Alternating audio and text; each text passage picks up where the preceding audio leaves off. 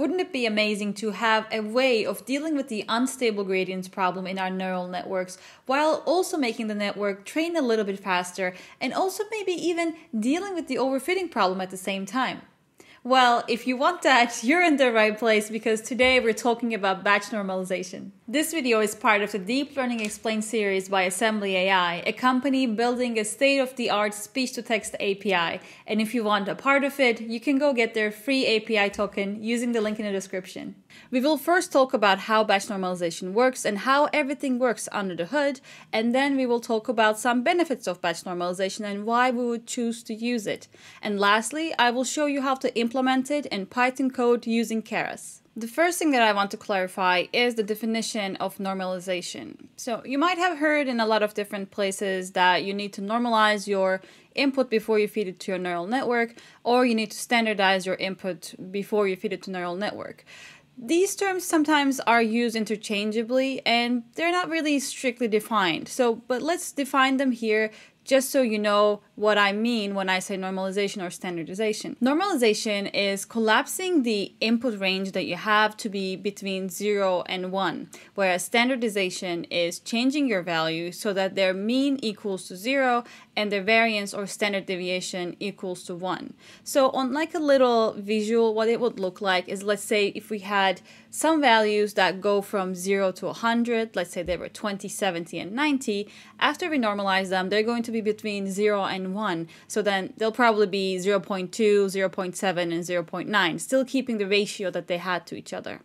Whereas for standardization, if we had something similar, at the end, we're going to change these values so that when we put them in a distribution, their mean is going to be at 0, and the most amount of values are going to be between -1 and 1, and then as you go further in the distribution, you're going to see less and less of these values. So why do we need any sort of normalization for our neural networks to begin with? So let's take this example. Let's say we have a neural network and we want to feed data into it. Our two features are a number of phones that were ever owned by someone and the number of, or the amount of money they've withdrawn from the ATM today. So as you can see, they have very different ranges. One of them goes from 2 to 24 and the other one goes from 0 to 1,000. So what's going to happen if you feed your network the unnormalized version of this data is that you're going to make it very hard for your network to learn the optimal weight values that minimizes the cost or the error.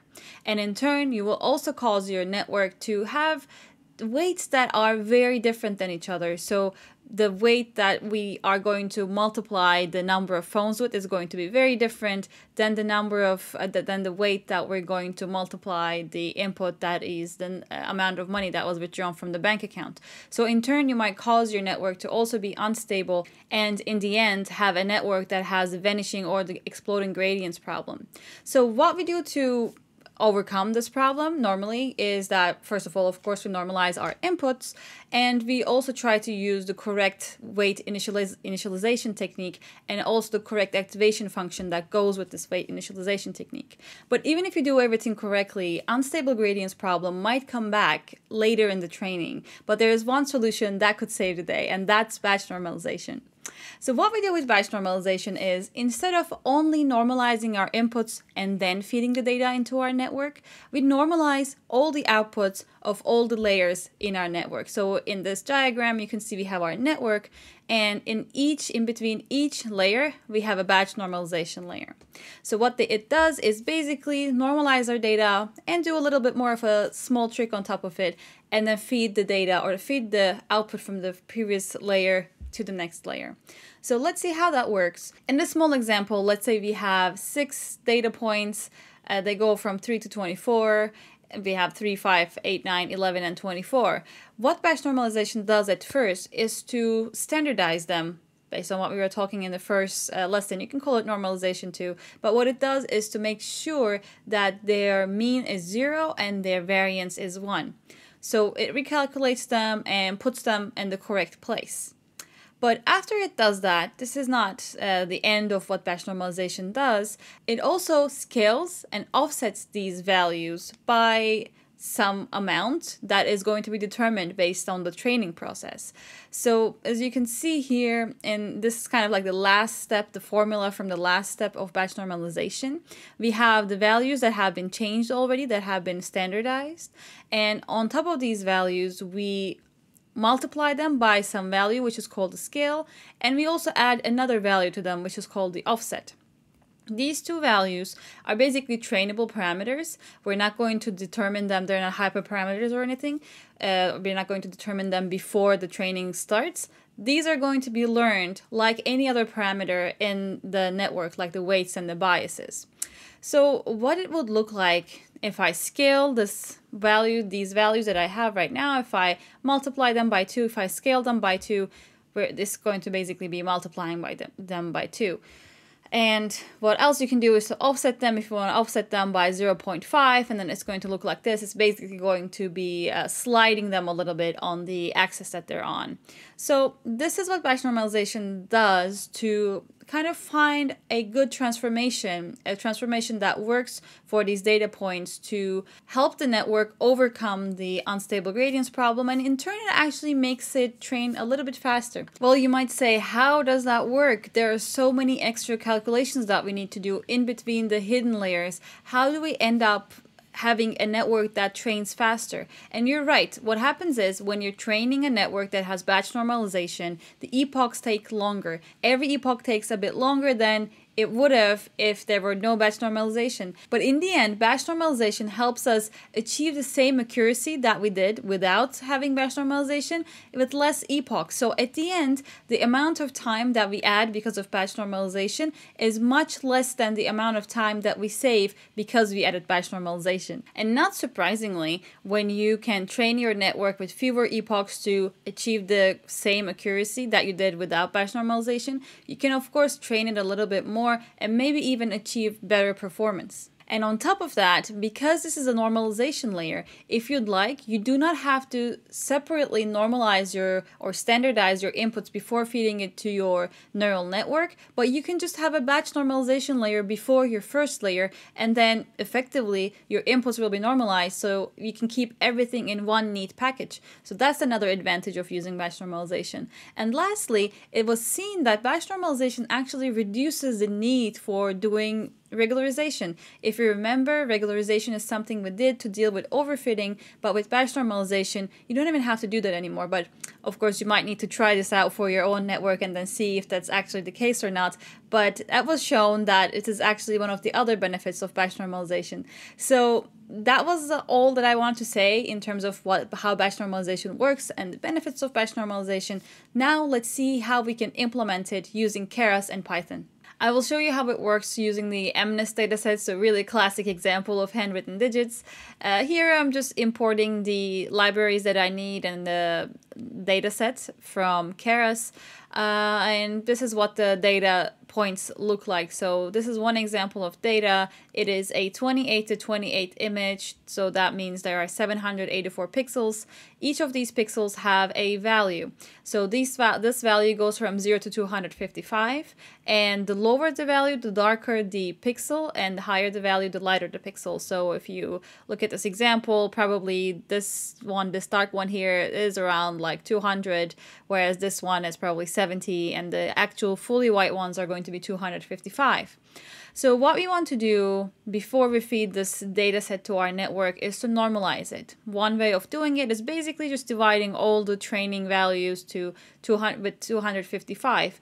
And then effectively you're going to have a network or the data set in your hand that goes where all the values go from 0 to 1. And later you feed that data to your network that you created here and train it as you wish.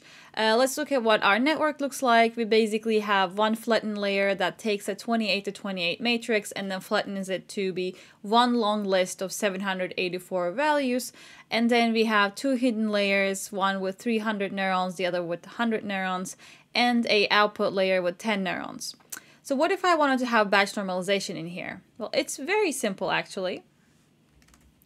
All you have to do for batch normalization is to add one layer And this is one of the predetermined or predefined Keras layers, and that is called batch normalization.